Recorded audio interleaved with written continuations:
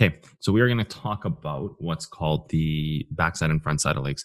So just like we had talked about previously, we kind of defined these areas here, and we talked about hold levels, right? We talked about these strong and greedy hold levels. Okay, so we have something like this down and saw this, and then so you have these other regions down here. So we're just actually going to go to a larger time frame and kind of find what we talked about before, which is like the backside of a move, like the strong and greedy hold levels, right? Like if this is a strong hold level, this would be a greedy hold level, as to where a strong hold level has a big reaction and a greedy hold level tries to hold through trend, right? Like this was the beginning of us starting to talk about how we can identify some of these different types of hold levels. So you kind of have to build to this because there's just so much information. So many people saw this level here, the 76.90 level, and it was a great trade because we knew that 76.90 or whatever, it's going to have a big bounce, and so it did in that moment. And people are making hundreds of percentages, 600% here on leverage and so forth and so forth. And then it goes after another backside level, which was right here, which was that, or was it here? Actually, I think it was here. This is that level that people had found. It's that backside level. So you can even go into this replayer here in the moment, and you can see where these things are bouncing, pretty ferocious bounces, right? Like hits this level, bounces straight up within an hour for 4%, hits this level, bounces straight up in an hour for another, whatever this is here, 4%. And then it kind of keeps going. And then, it gives another entry a little lower here. And so we already know how to find these. Like we've already done this. Okay. So we can actually get out of here and go back to our larger scope here. Let this play through. You see trend is hit and all that. You even have the same information back here, right? You would have had like a weekly level back here, and you would have said, okay, you have a weekly level here. That's kind of starting the valley. And then, if you actually go and find kind of where this is here in this range, daily here, and you're going to see the daily level that gets attacked right there, right? So you're going to see the daily start to this kind of valley break here. So, when you're looking at this, you can see what starts the move, which is this right here. This starts the move, and then you're just simply finding your valley down, right? So this is the same thing we looked at, right? Like, you can inverse a chart and you say, oh, this is a backside hold level. It's a knife catch. And, actually it is. It's exactly that, and there's 20% to be made here. Really crazy trade.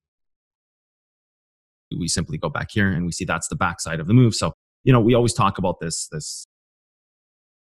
the greedy hold level versus, the strong hold level versus the greediest, and the greediest would be, somewhere down in this region, maybe even right here. I'm not too sure. Maybe even right here. So now what we're going to talk about is evolving that to what's called the front side and backside of leg. So we have this we are going to call BS, right? This we are going to call FS for front side and backside, because this is basically what we did. We defined front side and backside legs, right? So this is exactly what we did. So whenever you're looking at these moves, there is something we do called range finding. Okay, so range finding looks like this, and it's all about finding the correct level. So range finding looks like this. You identify where moves start and end, right? So we can, delete that, and we can identify where these moves start and end, right? So we know that this move starts right here, right? Like you can see where the wick is that starts the move, right? Like you can see. So we know this is called range finding. We define a range, right? We're trying to find what range it falls under. So this is the range that it falls under. This starts that move right there. And this is kind of the bottom of the move, right? Or you could even say that this is the next hold level inside of it. Or I guess you would actually say this one here. I missed that one here. So this is the range, the bottom of the move, kind of to the backside of the hold. Technically, if we were looking at this and we deleted this, right, and you flip this chart, you would be here. And this would be like your greedy level, knife catch, blah, blah, blah, all that stuff we talked about strength, because then your greedy level would be right here, right? So then now you have your greedy level. But actually, we're going to start calling this backside, not, greedy versus strong, because that was just terminology we used to start teaching and understanding what these things do, right? So we're going to flip this back over. I always flip my charts to just kind of get a little bit of clarity, because it makes it very easy to see where these moves are going to bounce, right? So we're just going to simply flip the chart once again back here, and we're going to go back to finding the range, right?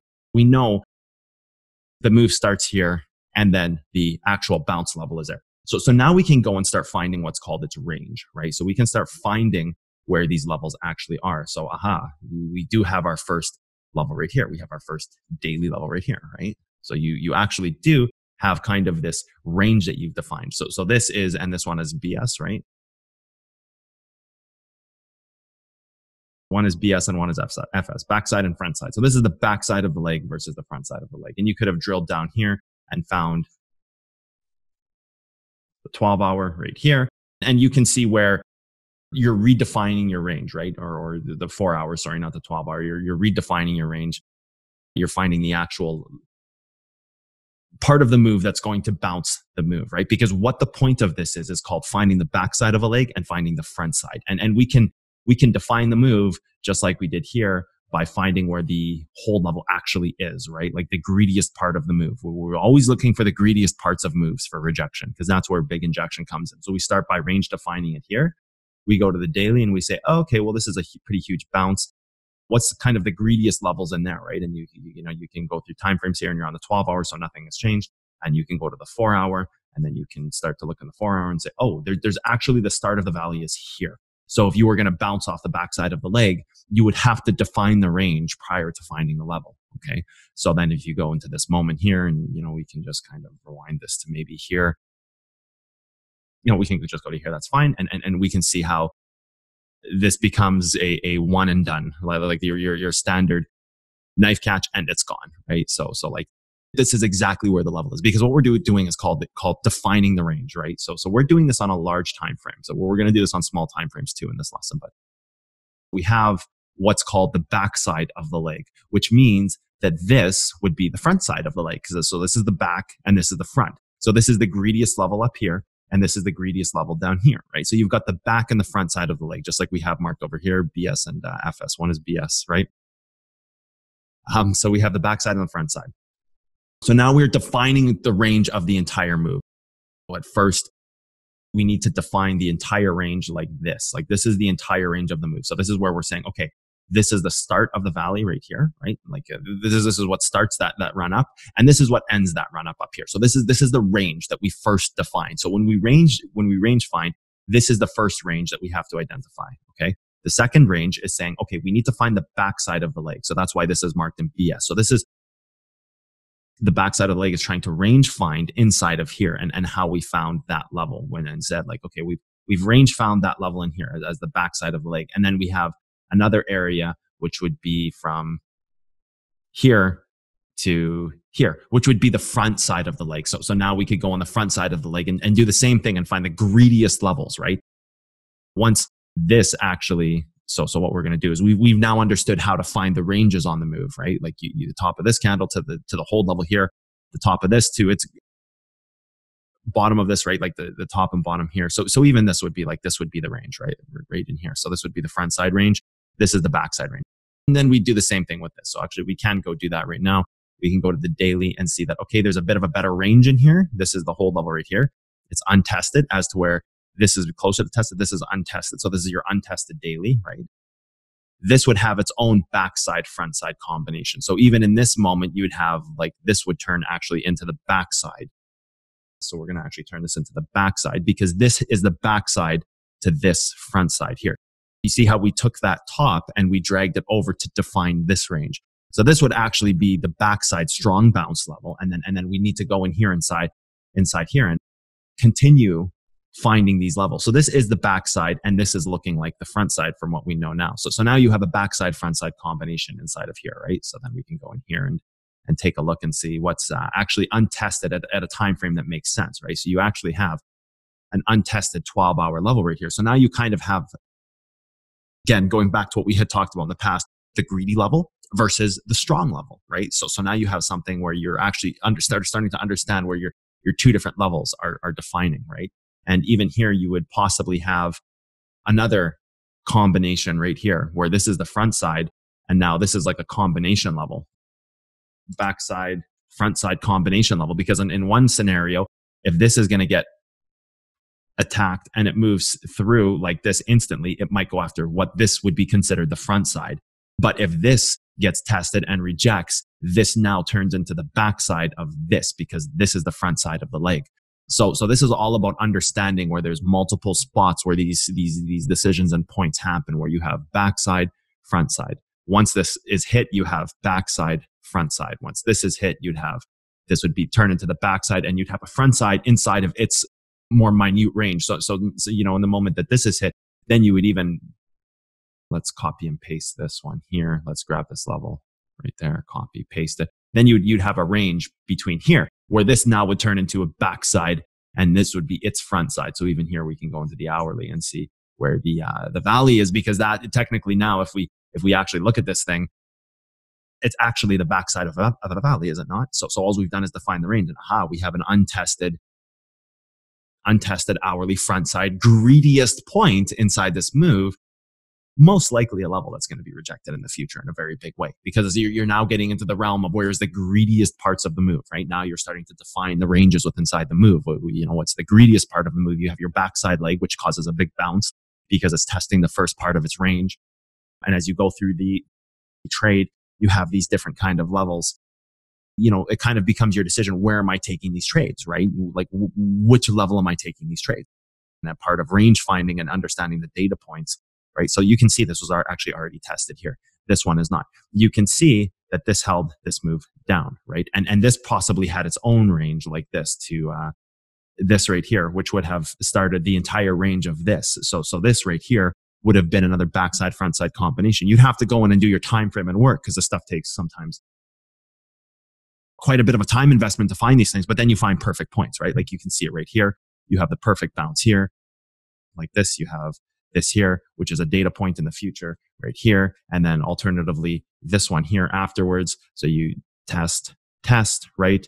Come back, test this range, have not tested this because this backside range to this front side held, which causes you to dump down, retest this range again, right? So you can see where the range finding is a very tactile tool, and you can have a very accurate response in your decision making, just like when we look at range finding this part of the move here, and we say, oh, there's the daily. Where's the range on the daily? What's the greediest level inside that daily? Where do we find the range? And so you have a moment that happens like this, where you see a one and done. People are waiting here with hundreds of millions of dollars, and it goes down, 18% pretty quickly. You could just play this out and you see how it reacts. And it should have this type of reaction appropriate to the level, right? Like appropriate to the level when we kind of rewind back and look. So then you can just let this play out here, and you'll see and what does it attack, right? It attacks its own range, right? It attacks its own range right here. So it is attacking its own, combination range that, we won't worry about finding this one, because we'd very much just be doing the same thing over. And maybe that would be a good exercise for you, is to find, where that range exists. So let's talk about how we find that range again. So what we would do is we would start by going to a higher time frame and saying, okay, here's the range right here. You have the bottom of the move here, and you have the top of the move here. So now you have a range that exists somewhere in here, right? Now you have a range that you can start to define. So then you'd have kind of like backside, front side, right? Like backside here, front side here, right? So the front side got tested next, or sorry, the opposite, actually. It would be, I got to turn this around. Even I confuse myself. It would be kind of like this. Let's zoom in here. Go to a smaller time frame, because the 1 hour is not enough. There's not enough information here. So you'd have something like backside, front side, right? You'd have something like that where this is defining the range of those levels, right? Backside, front side combination. Or you just have backside, or relatively even deeper, you would have something like this. We'd have to go to a higher time frame to find this now. Then you'd have something like this, where you have, well, that's backside and front side. So in this case, it would be inside this range somewhere. So here you would define the parameter backside, and then the front side is going to be inside this candle here somewhere. So actually, if we went here like this and we went into smaller time frames, we could see where this guy here was the backside, like the strong level, just like we looked at in the past. That's the level of strength. But now we can actually have real terms. Now that we're getting a little deeper into this thing, we can have real terms, which the front side would now be here. the front side is actually here. And this is a combination backside, front side, because once this is broken, it's going to go after this backside, which is going to be the front side of this piece of the move. And I know very confusing, but just hang in there. It'll all make sense. Or it already does maybe. So you have kind of a front side to start with. So it would be just like this. It would just be a front side. And then once it's tested, it turns into backside, front side combination level because it has its own frontal side of the move, right? So it has its own kind of frontal side of the move like this, front side.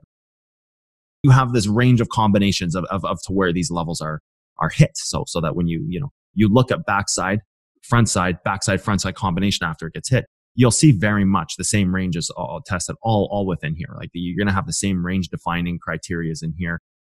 And every piece of this move, right? Like every piece of this move is going to have this range defining criteria. Oh boy, this might take a while. We're quite a ways back there. So anyways, you can see where this level has its own range that gets hit. This will have its own range that gets hit. So let's go and dissect one that has actually had a range that gets hit. So then you'd have something like this. This is the backside of the move, right?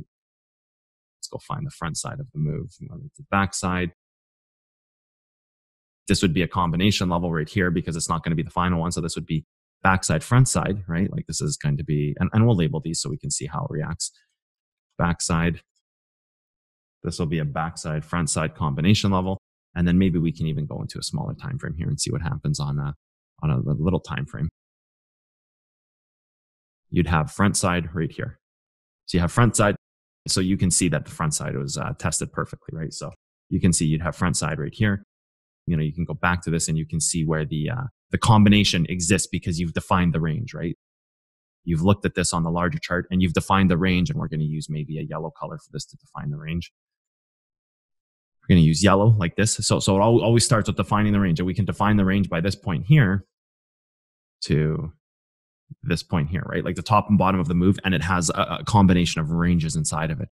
Even in here, if this is the bottom of the move, I would actually go in here and start looking in really small time frames and saying like, okay, here's the bottom of the move. You've got some untested stuff in here, right? Like this would have actually, you can see where the range is defined, right? Like you can see where the range is defined. The range is defined as the bottom of the move, the top of the move. So now you start to have even, again, we did this stuff up here, but let's even take it back a step. So now you can see even here, you would have like this.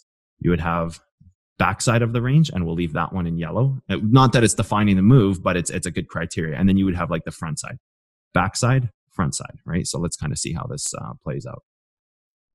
So there's the backside being tested, right? The backside is trying to be tested to hold. So that backside range is being already tested, right? So if this is gone, then you'd have a combination like this, right? Because that's already done. Then you'd have, two levels here, which would be something like this, backside, front side. You could possibly test this, but I would probably go for the greedier levels. You're on 1 minute candles here. So what I would do here in this case is I would go to like a 3 minute candle, and I would see where the range exists. And you have like a kind of a tiny range in here. So, I would look at this and I would see what happens here. Oh, perfect, right? Range is tested. Backside is tested. You'll go after the front side next, right? So then we can just let this play out. And this would even have its own range. We know this is tested. We can just move. This is, that's where we get this from. Maybe we'll leave that one there and use this one. And then this would be like the backside of this range, front side. So you can see how this is like a combination level as to where this is going to be the backside in the future. This is going to be the front side to this backside. And then this turns into the backside, front side combination to this front side of the move, right? Like you've got the front side right there. So this is what we call range defining. So this is a very advanced and tactile technique that's used. So you can see even the criteria that's hit and when these levels are broken, where they're breaking, right? Like you can see now we have decision points. Now you take all this knowledge and you can turn these into decision points where it's like, oh, I should either sell here or I should buy here. I should probably buy this level. And if I want to sell a level, I should sell this one. Or I can sell what's defining the range here. And you have very specific points because there's only 1% of the charts you should buy in 99% of the action. But those 1% points exist constantly, right?